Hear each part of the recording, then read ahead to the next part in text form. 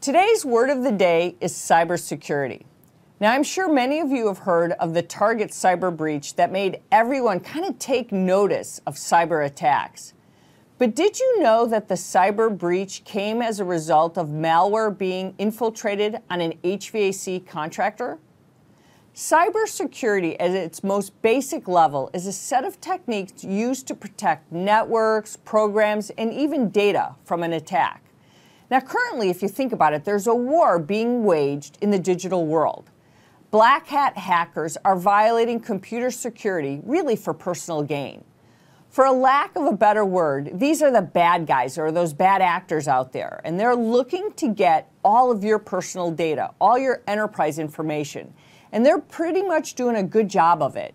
And we have recently heard of data breaches from Panera Bread, Saks Fifth Avenue, Lord & Taylor, Under Armour, the list goes on. And we've also heard of a number of data breaches at construction companies. No one is really immune. For example, back in 2015, employees at a very large construction company were exposed in a data breach. The company alerted the IRS and took the proper steps to resolve the problem. But this is only one example. I've spoken with a number of CIOs from construction companies across the country that have experienced similar situations. According to Identity Theft Research Center, there were 250 data breaches between January 1st and March 27th. More than 5.4 million records have been exposed, and that's just this year alone. Now, there's some good news here.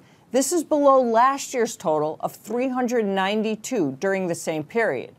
This is why you need to invest in cybersecurity systems where white hackers, they actually come into the equation.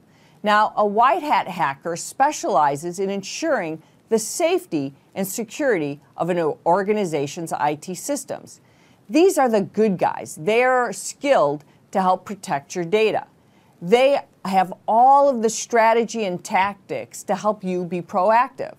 Now, there's a battle, if you think about it, being waged to protect your data that is currently taking place. And cybersecurity is the necessary tool for construction that is going to help win that war. Cybersecurity, that's your word of the day. And make sure to like, share, and subscribe. And thanks for watching Construct Tech TV, where we are talking tech at the job site.